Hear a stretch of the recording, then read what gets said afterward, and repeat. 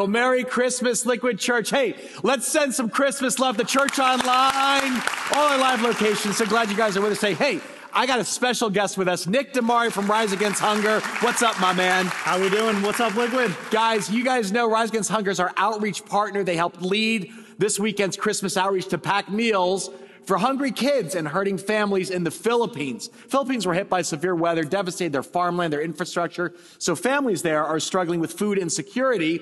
And this Christmas, you stepped up to feed them. Nick, tell us, how did we do this weekend? Yeah, that's right, Tim. The outreach was incredible, all right? We were blown away by the amazing volunteers here at Liquid Church. We had thousands of volunteers working in 5 different locations around New Jersey, packaging healthy meals for the hungry families in the Philippines. And Rise Against Hunger is shipping those meals directly to the Philippines this coming week to make an immediate need. All right, guys, you want to know the total? Let me get a little drum roll. Come on, everybody, drum roll. Here we go. Guys, the total is you packed over 1 million meals in a single weekend. I am so proud of you for feeding the hungry in Jesus' name. Nick, we share your passion for ending the epidemic of food insecurity, chronic malnutrition, really all around the world. And so our church, we just feel so humbled to be able to invest our money, our manpower to help fight world hunger this Christmas. Yeah, Pastor Tim, we are so grateful for the partnership here with Liquid. If you serve with us this weekend, now you know that we do something fun at Rise Against Hunger. At each and every one of our locations, we have a brass gong here that we ring as a meal packing milestone. I remember. Yeah. So today, Pastor Tim, we brought your very own gong back here to be able to commemorate the 1 million meals we were able to package for the Philippines. So fun. All right, so we're going to ring the gong here. This is like the Gong Show, all right? Give me a 3, 2, 1. Here we go. 3, 2, 1. Whoa! Come on, man, dude. Amazing to partner together, guys. That's 2 years in a row, over 1 million meals. We love serving Jesus and serving the poor with you. Can we thank our ministry partners at Rise Against Hunger again, man? Grateful for you, Nick, for the whole team, man. Just so grateful. These guys are incredible partners. Guys, I'm so proud that you invested your time this weekend as kind of the Christmas season starts. You put on hairnets and helping the hungry. But I want everyone to know, you can still be part of this outreach. If you miss serving, you may wonder, like, well, how are they paying for 1 million meals? And the answer is through our year-end Christmas offering. At our locations today, you received a Christmas offering brochure. We'll put a link into the chat for Church Online. It's got all the details for you. Last weekend, as part of Vision Sunday, I shared that in the new year, God is calling us as a church to help the hurting in 4 ways. We're feeding the hungry, we're bringing clean water to the thirsty, and we're investing in marriages, men, and millennials at our church and really expanding our digital discipleship. Now, the 1 million meals that we just packed are 100% paid for by this year's Christmas offering. So this December, if I can challenge you, as you give a gift that's above and beyond your normal tithe at year's end, you're literally filling empty stomachs of hungry kids on the other side of the world. So understand, when you give to our church, you're actually giving through our church to help the poor. Now, if you're new to Liquid, you got to know this, man. We don't just go to church here.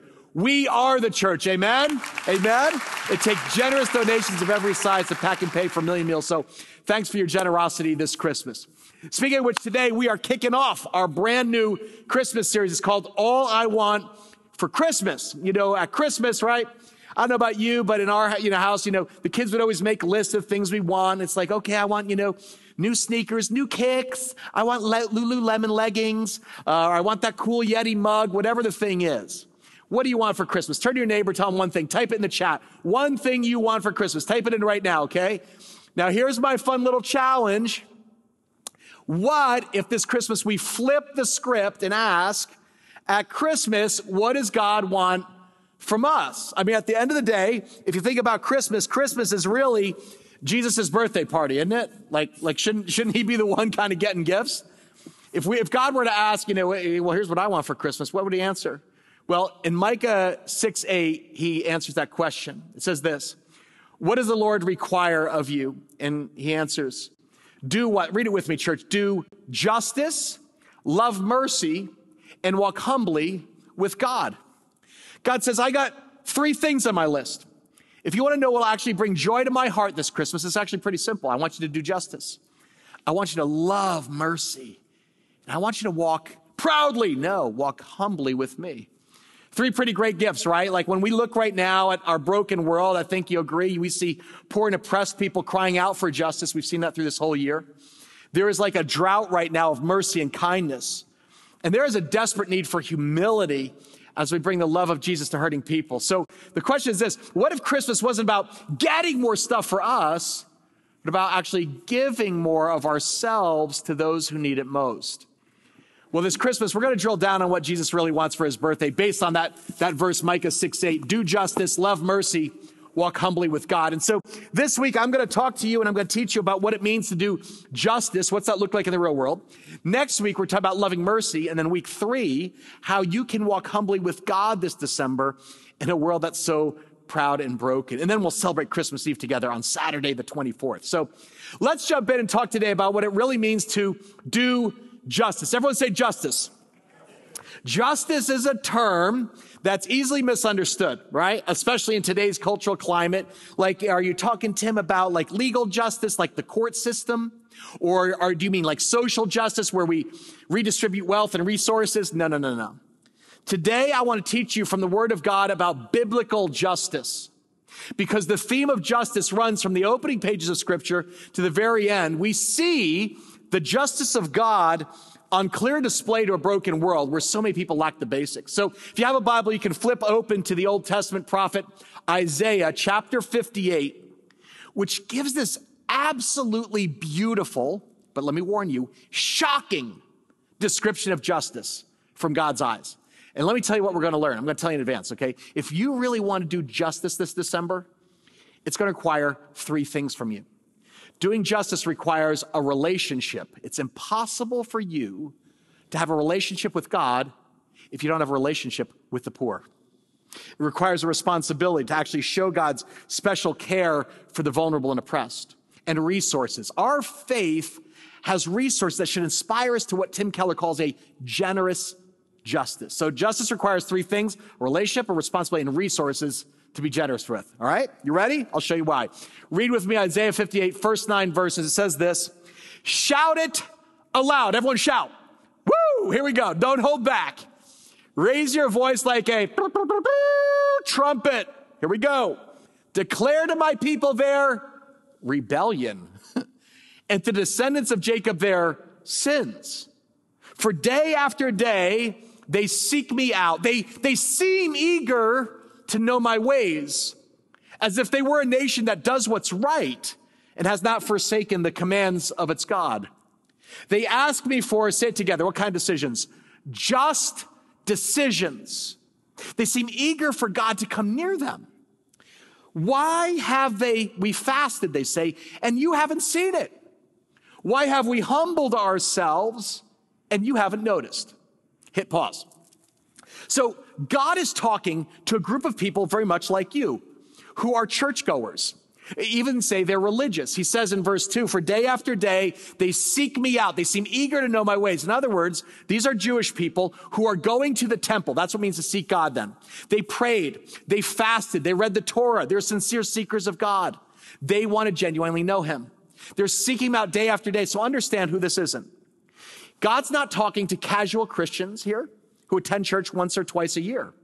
These are faithful churchgoers or temple goers. And not only that, notice they're moral and ethical people. It says, as if they were a nation that does what is right, hasn't forsaken the commands of God. They ask me for just decisions. They seem eager for God to come near. So understand, God's talking to good people. He's talking to church people. He's talking to moral, ethical people who are passionate. They pray, they fast, they read their Bible. They really want to know God. They want to do the right thing. But here's the shocking part. God says to Isaiah, shout it aloud, don't hold back, declare to my people their rebellion, record scratch, their sins. Wait, what? We're doing all this good stuff. Why is God calling us rebels? We're righteous. The people are shocked. So they ask in verse 3, it says, God, why have we fasted and you haven't seen it? Well, we've been humbling ourselves and you haven't even noticed. God, why are you ignoring us? God, why are you angry with us? You ever feel that way? God, why aren't you answering my prayers? I'm doing everything right, aren't we? And God shakes his head. He's like, not exactly. What's God's complaint? Next verse. Yet on the day of your fasting, he says, you do as you please and you exploit all your workers. Injustice from the business owners. Your fasting ends in quarreling and strife. You've got conflict and in striking each other with wicked fists. You cannot fast as you do today and expect your voice to be heard on high. Verse 5, God says, is this not the kind of fast I have chosen? Only a day for people to humble themselves? Is it only for bowing one's head like a reed and for lying in sackcloth and ashes? Is that what you call a fast? A day acceptable to the Lord? So he's taking them to the woodshed a little bit. He's actually challenging his people's notions of what religion and morality is. God's like, hey, I see that you guys go to church. Good for you. I see that you read your Bible in the morning. Good for you.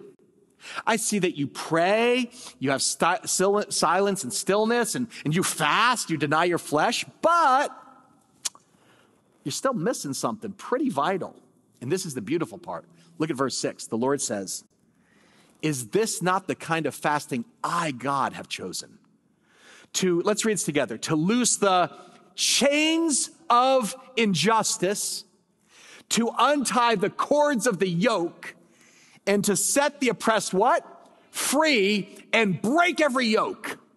He says, is it not to share your food with the hungry and to provide the poor wanderer with shelter?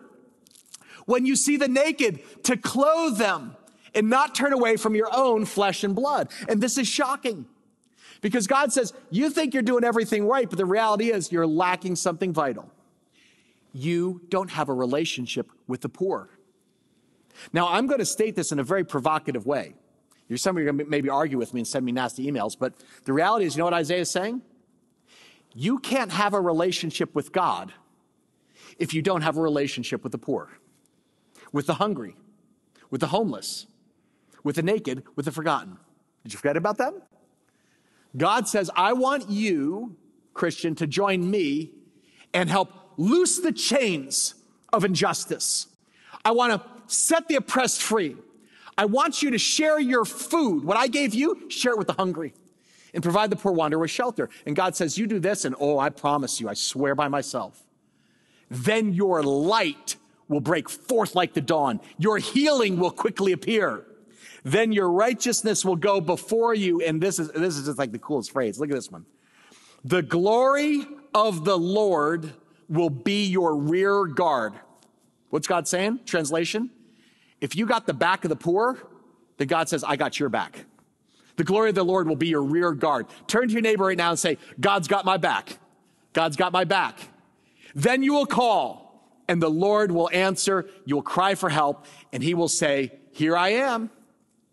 Wow. Like what a powerful promise and challenge from God to his people. God says, you want to have a relationship with me and you go through all this religious activity, but you don't take time to have a relationship with the poor, with the homeless, with the hurting, the hungry. God's like, you don't really know me at all. See, according to Isaiah, as a Christian, you can't have a relationship with God if you don't have a relationship with the poor. Kind of shocking, isn't it? Now, why would God say that?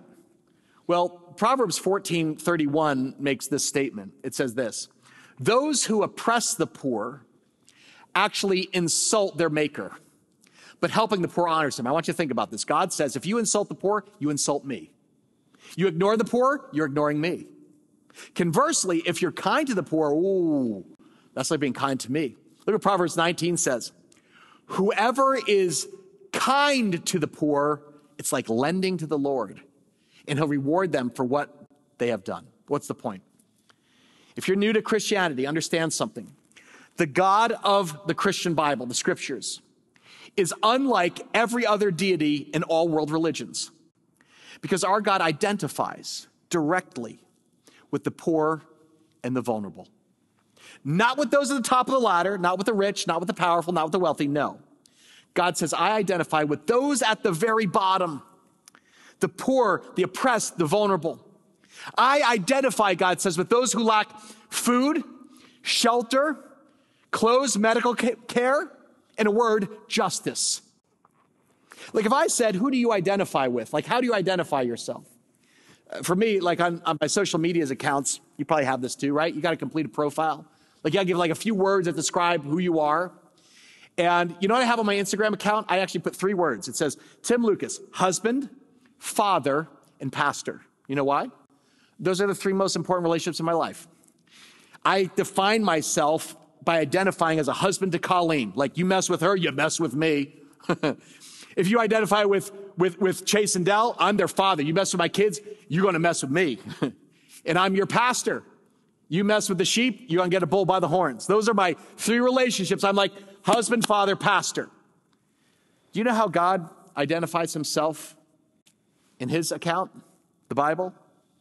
God says, I am a father to the fatherless. I'm a husband to the widow. I am a defender to the poor. You mess with them, you're messing with me. He identifies directly with the poor and the vulnerable. He says they are my priority relationships. Now, I want you to understand how radical this is. Historians will tell you there is no other God in all of ancient antiquity who identified with the poor and oppressed. It was just the opposite. Ancient gods always identified with kings, generals, and the rich. People who had gotten to the top because it was assumed, hey, if you have wealth, you got power, you got prestige, God's probably blessing you. That's why you have riches and respect. But the Christian God's like, I don't play like that. I'm not in bed with the rich and the powerful. God says, I identify one-on-one with the poor and the vulnerable. They actually get the prime cut of my heart first. Listen to Zechariah chapter 7. It says this. This is what the Lord Almighty said. Administer true what? Justice. Show mercy and compassion to one another. And here it is. Do not oppress who? Read it with me. The widow or the fatherless, the foreigner or the poor. Guys, this is the Old Testament. All anybody knows here is that there is a patriarchal, male-dominated culture. And God says, I stand with the widow. What? A poor, powerless woman. In a culture that values family name and your bloodlines matter above everything else. God says, I stand with the fatherless, with orphans. In a tribal culture where you swore loyalty to your nation, God says, I stand with the foreigner or the immigrant, a person of a different race or nationality. In a consumer culture that believed to be rich was to be blessed, God says, I stand with the poor. Over and over, God says, if you think you can have a relationship with me and ignore the people I identify with, you are mistaken. You cannot have a relationship with God if you don't have a relationship with the poor. So can I ask you this? Can I ask you a question? Ready? Here it is. Do you actually have a relationship with the poor? Now, notice I didn't ask, hey, do you once in a while show a little charity, to help the poor? But do you actually have a relationship with them? Like, do you know the names? Here's a good question. Do you know the names of anybody who even fits these categories? What their hopes and dreams are? Where they hurt or where they struggle with on a street level? I'm sad to say, I remember in my 20s, one of my first jobs out of college was in New York City, and I would actually commute in on the train.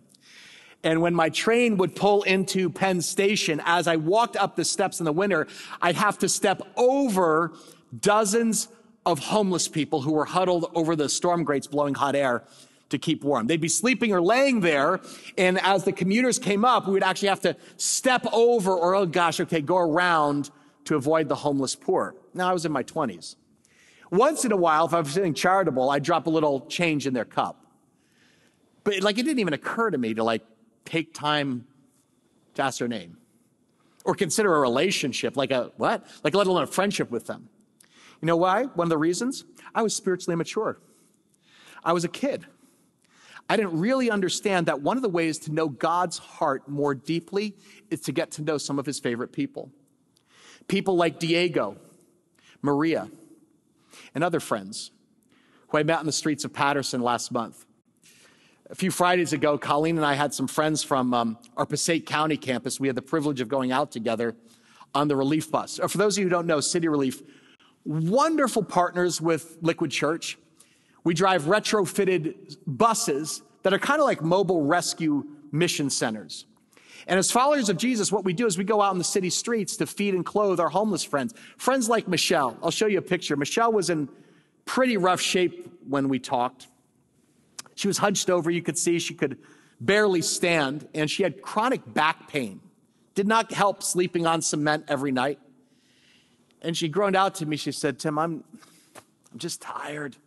I said, what are you tired of, Michelle? She said, living on these streets. And her eyes had that dull, lifeless look. Now, Michelle was probably high, an addict, no doubt. She kept kind of coughing as we talked, and so Colleen and I gave her a cup of hot soup, and as she slurped her soup, she shared her story. Her ex-husband was an addict. Dyphus took away their daughter. She was living in another city. And Michelle said, living on these streets destroyed my health. She said, sleep on the cold pavement at night. She goes, I got damaged discs in my neck, my knees hurt. And she goes, I got a long walk to the shelter. And we always try to help people get into the shelters in Patterson. I said, isn't it just up the streets? She said, oh yeah, but I have to take the long way to avoid the gangs. And Michelle told me how she had been beat up 4 times, robbed, abused on the street. So she's hyper vigilant, which is exhausting. I mean, imagine if you didn't know where you're going to sleep tonight. Yeah? Or like where your next meal would come from, or who's coming after you. So we took some time just to love on Michelle and pray with her, and gave her and our new friends some hot soup and some good bread. That's one of the best things we do with City Relief. We gave her free Bombas socks, new socks. You know what a gift that is in the cold days? Shirts, fresh shirts. And most importantly, it wasn't just soup. We gave her hope. Our group took time to remind her that God loves her and that he's always with her, and he sent us to remind her of that. And then Michelle kind of shuffled off into the night to the shelter down the street.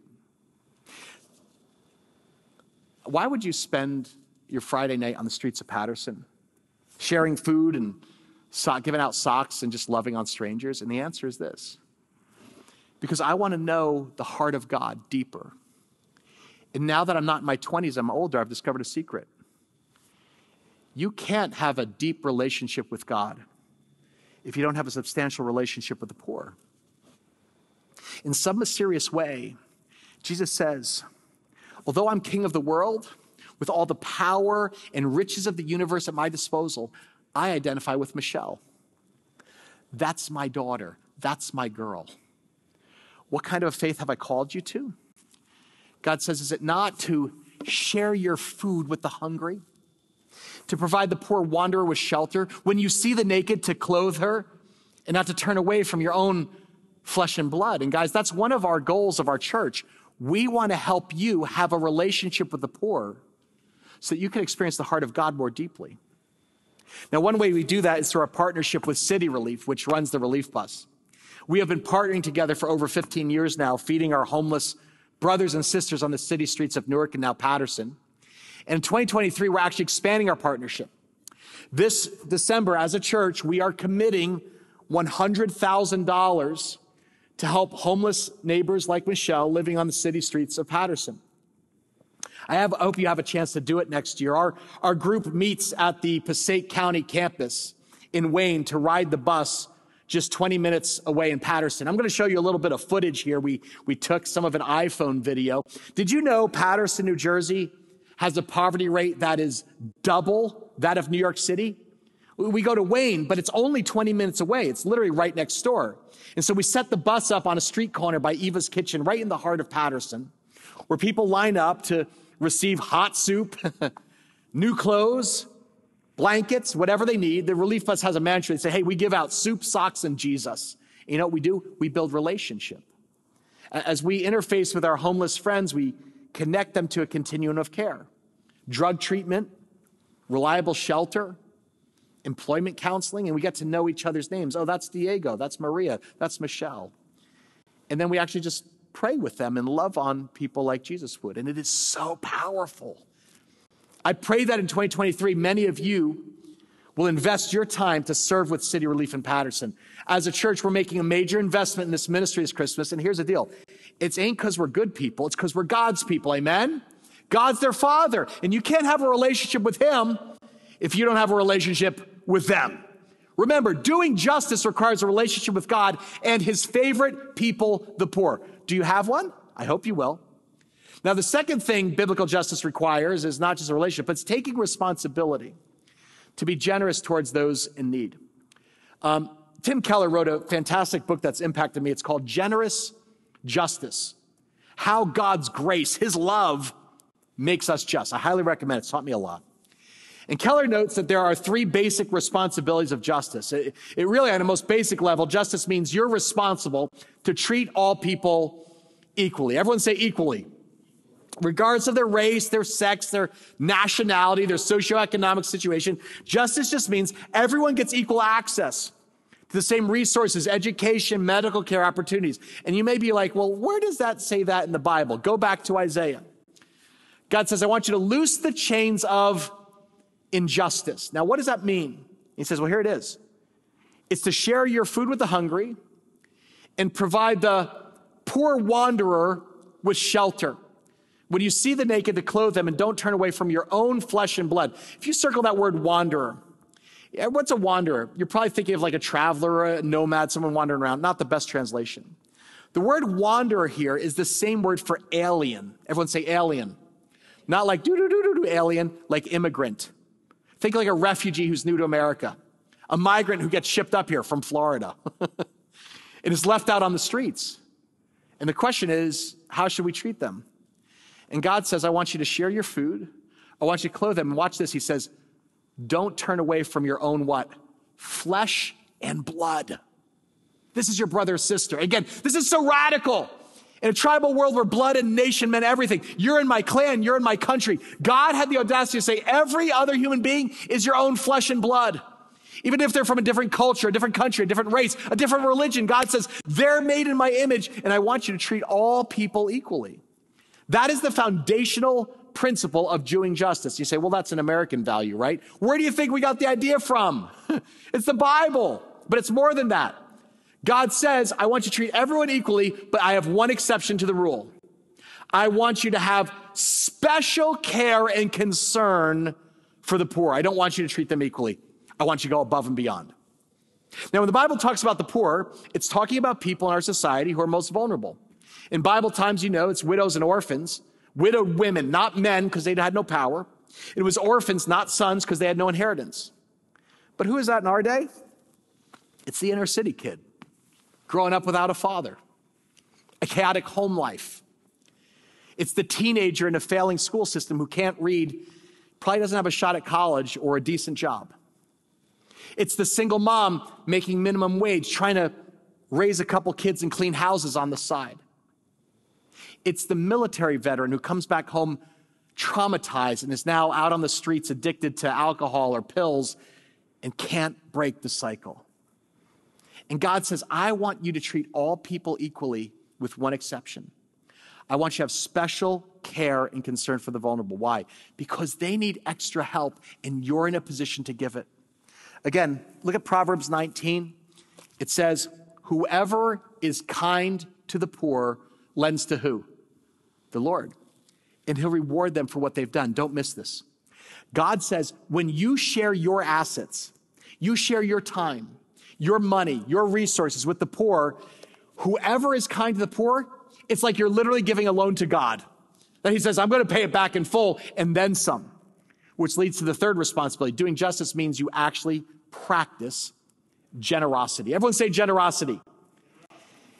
You open your hands and you share a portion of the resources that God's given you with people who need it more. Isaiah says, share your food, share your clothes, share your home. But then he goes further. In verse 10, he says, spend who? Yourselves on behalf of the hungry. Now understand, spend yourself. That means he's not talking about token charity at Christmas. But this radical generosity of spirit that demands your whole life all year round. See, true justice culminates in radical generosity. Guys, that's why our church is investing $100,000 to help our homeless friends in 2023. And that's a lot of money. We're literally spending ourselves on behalf of the hungry, spending ourselves on behalf of the homeless in our cities. And that is more vital than ever as winter sets in and life on the streets gets dangerous. Take a look at the CBS News report. The bitter cold this weekend could be dangerous for people experiencing homelessness. CBS News' Nick Calloway followed a group that's trying to get people indoors. As the temperature goes down, the most vulnerable are covering up. Yep, today is very cold. Sooner or later, they're going to find somebody out here frozen to death. Outside Newark Penn Station on this cold night, people in need come to get a hot meal. Rice and beans, tomatoes.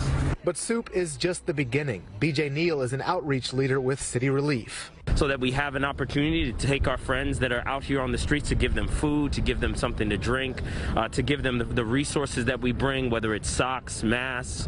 Tonight we even have gloves and hats and things of that nature for people to keep warm. Because of the extreme cold, volunteers are also giving out sleeping bags and blankets. Last night I ain't had nothing, so I was just basically walking around trying to stay warm. But tonight this would make a difference. These sleeping bags and food are nice, but the goal here is to get people experiencing homelessness off the streets for good. So outreach teams offer counseling and help getting into housing or a shelter, or on frigid nights like this, even a hotel. You know, no amount of bundling up is going to protect you from a cold like that. You need to be indoors. Spencer Holmesborg has been volunteering with City Relief for about a decade, helping those in need get the help they need. I've seen a man get a new wheelchair, seen people, you give a man a soup and their face lights up, you listen to their story and you see the humanity in them. It really fills you with such grace. City Relief is handing out food here in Newark every Friday night. Tonight they were also able to get 2 people out of the cold and into a hotel for the weekend. In Newark, Nick Calloway, CBS 2 News. Church, make some noise if you're ready to do justice. This year, guys, type justice in the chat. I hope many of you will spend yourself serving the poor this December. We got a big goal, guys. Our Christmas offering is $500,000. But understand, when you give to our church, you're giving through our church to ministries like City Relief, which leads us to the last aspect of biblical justice. Remember what we learned today. You're going home in a few minutes. Doing justice requires a relationship with the poor. You have to take responsibility and actually practice generosity. And God, here's the deal, gives you the resources to do that. Some of us are like, well, now here we go. This is where the pastor's going to ask for money. He kind of, guilted us at Christmas and asked us for money. No. I know some of you are like, well, isn't that the job of a pastor? No. First off, guilt's a terrible motivator, isn't it? Here's the good news. Your faith, the Christian gospel, has the resources to inspire a generosity and justice that comes out of the heart. We do not do guilt here at Liquid. We preach grace. Everyone say grace. Grace is the best news in the world. It is God's radical, over-the-top love and blessing of people who don't deserve it. And here's the good news. In the Old Testament, God identified with the poor. Turn the page. In the New Testament, God became one. That's why we celebrate Christmas. 700 years after the prophet Isaiah wrote the words we just read, Jesus Christ, the Son of God, visited earth. And he didn't arrive in a chariot. He wasn't born in a palace. He didn't sit on a throne. Instead, the King of the universe was born in a feed trough for barnyard animals. Jesus was born outside in the freezing cold, in the squalor of a pig pen. When Jesus' parents had him circumcise the temple, do you know what they did? They gave 2 pigeons because that was the offering that only the poorest of the poor could afford. During his 33 years on earth, Jesus never owned a home. He actually said, birds have nests, but the Son of Man has no place to lay his head. I want you to think about that.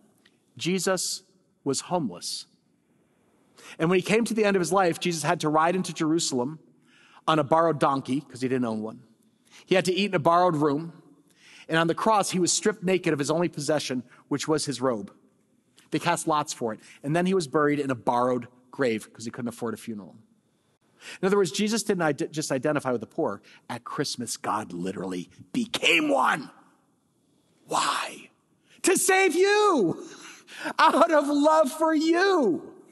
The Apostle Paul describes the incarnation this way. Let's read this out loud together, church. Big, loud voice. He says, you know the what? Generous grace of our Lord Jesus Christ, that though he was rich, here we go, ready? Yet for your sakes he became what? Poor, so that by his poverty, he could make you rich. It's the grace of God, this radical, extravagant, over-the-top sacrifice on the cross that rescued you and me. So yes, you may be sitting here, maybe you're comfortable middle class, you may not be materially poor, but we're all poor in a spiritual sense, aren't we? Right? Like in God's eyes, we're all orphans. We don't have a place in his family.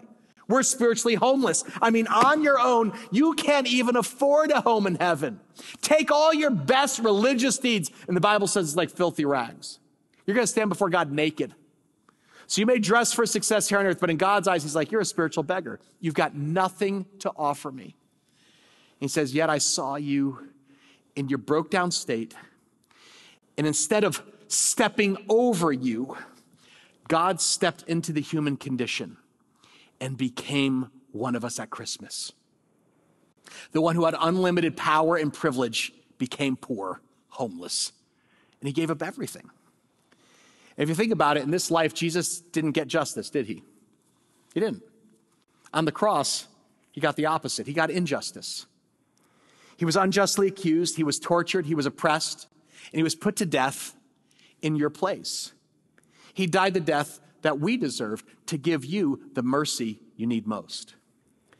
Friends, if you're exploring Christianity, there is no other religion in the world that claims God became poor so you could be rich and receive salvation, eternal life. Amen? That's who Jesus is. And that's who Jesus calls you to serve at Christmas. He says, I identify with the poor. Do you? When you see the homeless person on the street, do you look beyond the rags and the ruin and see me looking back at you? I'll close with this. There's a sculpture in Ohio right now that's causing an uproar.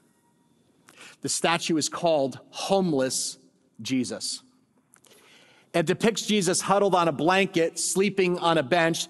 You can see his head is covered, but his bare feet are sticking out. And you know it's Jesus. Do you see why? You see the wounds from his crucifixion. And this statue was put on the lawn of a local church. And it looks so realistic that someone driving by actually called the cops to report there's a vagrant, a homeless man, sleeping on the bench outside the church. We don't really expect to see Jesus huddled among the poor and oppressed, do we? And yet that's where Jesus said, you'll find me. In Matthew 25, Jesus said on the last day, there's going to be two groups of people. And he's going to say to one of them, I was hungry and you gave me something to eat. I was thirsty, you gave me something to drink. I was naked and what did you do? You clothed me. I was homeless, you took me in. I was in prison, you came to visit me. In other words, we had relationship. And then he says, the other group, you didn't feed me, clothe me, visit me, or have a relationship at all with me. And both groups are going to say, wait, Lord. When did we see you in those situations? Jesus, I don't remember that. And the king will reply, I tell you the truth, when you did it to one of the least of these, my brothers, my sisters, you were doing it to who? Me. Jesus doesn't just identify with the poor. He became poor so that you could be rich and full of grace and mercy and live a generous, beautiful life. Is that not beautiful? By the way, if there's somebody here who's rejected Christianity, you've walked away from the faith, or you're deconstructing your faith, did you know this was at the heart of it? That's why it's called good news. When your heart fully grasps the humility, the love, the compassion of Jesus, you can't help but change and become a person of generosity and justice. Amen? Guys, it's Christmas. Jesus, it's your birthday. What do you want for Christmas? I want you to, do, everyone, justice. I want you to love mercy. And I want you to walk humbly with me, your God. Will you? I hope you will. Let's bow our heads and talk to Jesus together. Wow, Lord, I'm just struck. Whew. You feel that? What a God you are. Jesus, we just announced there is no one like you. You are fully God and yet became fully man. And so we worship anew at Christmas. Thank you. Thank you for leaving heaven's throne. I wouldn't have done that. Thank you for emptying yourself and becoming poor. I wouldn't have done that. Thank you for being born in the straw and the squalor. We wouldn't have done that. And thank you for dying on a cross. We couldn't have done that. Jesus, we believe you became poor so that we might become rich. And I thank you for the gift of eternal life. If you're here today or you're online, you've never put your faith in Christ, that's simply what it means. You actually say, I believe. Not some sentimental schmaltzy, I believe in God, but I believe God became a man, was born of a virgin, died on a cross for me, and now wants to live through you. If that's you, you could just pray with me. Just say, God, I'm poor. I'm a beggar, and I need you. I need a Savior. Rescue me. Come into my heart. I want to be a person of love and generosity and beauty and grace. Forgive me of my sins and give me your righteousness. Fill me with your Holy Spirit, and I will follow you to the ends of the earth. Give me a relationship with you and a relationship with the poor. And I'll serve you as I serve them. In Jesus' name. Father, I pray right now that you bless the rest of December. May this be one of our most joyful, generous Decembers we've ever had as a church. I pray for our partners at Rise Against Hunger, that those million meals would just bless the poor in the Philippines. God, as we go out of here, I ask you bless City Relief, and that every interaction in the city streets of Newark and Patterson, well, we ask that we'd meet you there, Jesus. We love you, Lord. In Jesus' name, everyone said together, amen. Thanks for watching the Liquid Church YouTube channel. Hey, don't stop here. I want to invite you to be part of our online community. Subscribe to this channel so you don't miss a single video or live stream. And share this with a friend. You know, everybody's welcome to join us. If you were blessed by this message, you can support our ministry by clicking the Give Now button to help us continue to reach people around the world for Christ. Thanks so much for watching. God bless.